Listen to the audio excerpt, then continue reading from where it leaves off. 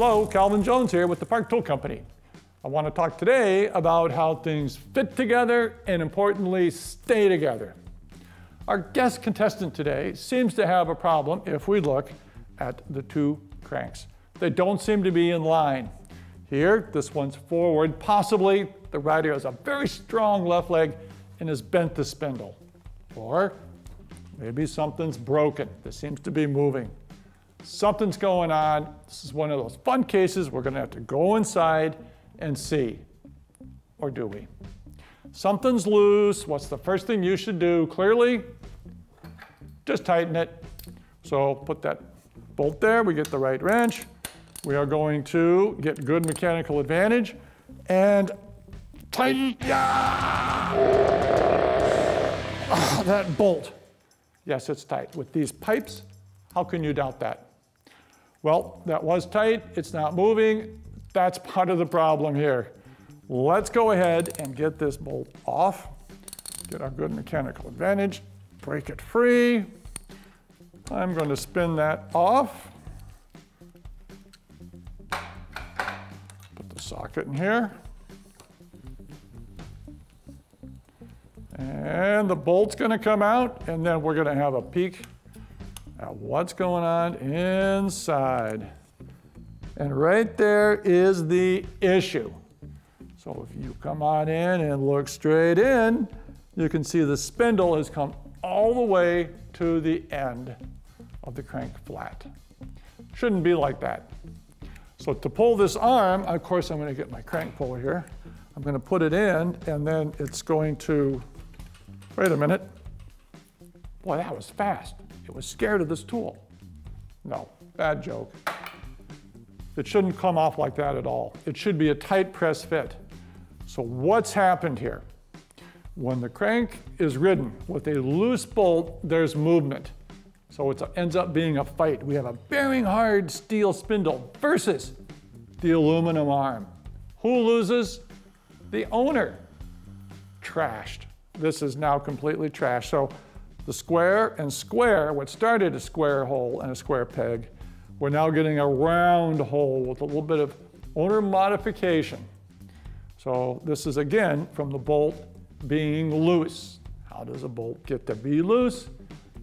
Generally, it was never properly tight from the get-go. Get things tight, they stay tight. So that's a problem. Let's see what it should look like on the other side. Let's see if it's any better. We're going to flip the bike. On the drive side, let's pull this bolt, have a look inside, and a better situation. Here, the spindle does not come all the way to the end of the flat.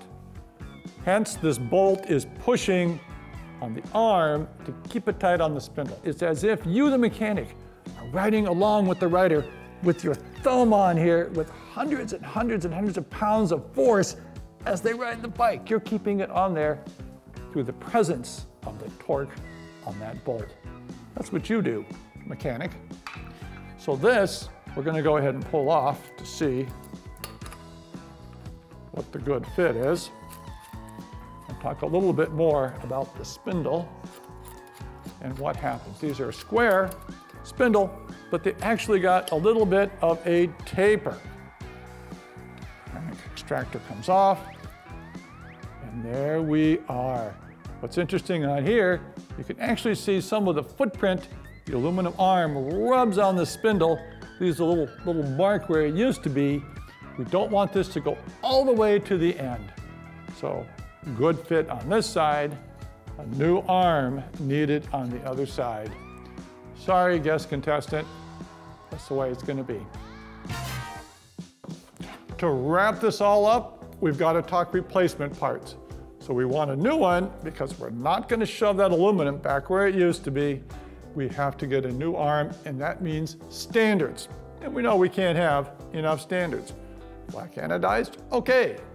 170 length, we have that marked, and that right fitment there. And of course, there are different standards there. We have two. We have what's called the JIS, and we have the ISO. This is a steeper taper. This is a less steep, a little more subtle taper. and they need to match the cranks. This one, for example, you would see on the classic Campagnolo, a good fit. You want the spindle to come in, but not all the way to the flat. You do not want the crank to go all the way back and hit this uprising section, the wall here. You do not want that either. That's a good fit. So here we have the JIS, and this would be a good fit here. It's not coming to the end, and we're not going to hit that wall. So that is appropriate. No, you could not mix them up. So we have the Shimano arm here. It would actually work. This is wrong anodizing. It is the right length. If we put this on the ISO, whoa, it's starting to get close, but we still have room. Once you actually press it on, we are now smashing up against that wall, and it's going to go even further when the bolt's fully tight. Not going to work. Mixed standards. We are seeing less and less of a problem with what is called the ISIS spline system, the ISIS drive. Octalink is a spline system. There's the PowerLink, several, the Mega Evo, Exo. All the spline systems do a better job of not getting themselves ruined because there's more contact, but they still rely on that crank bolt. Again, it's not a fair fight. We've got these hard steel spindles mushing into these soft aluminum. Keep the bolt tight, and that makes it right. And right from Park Tool, till next time. And that was the wrong camera. That's all right. Why are you on that camera? Thanks for watching. If you enjoyed Tech Tuesdays, check out our Repair Help video library, which has detailed guides to a wide variety of common bike maintenance procedures. And of course, be sure to subscribe to our YouTube channel for the latest videos from Park Tool.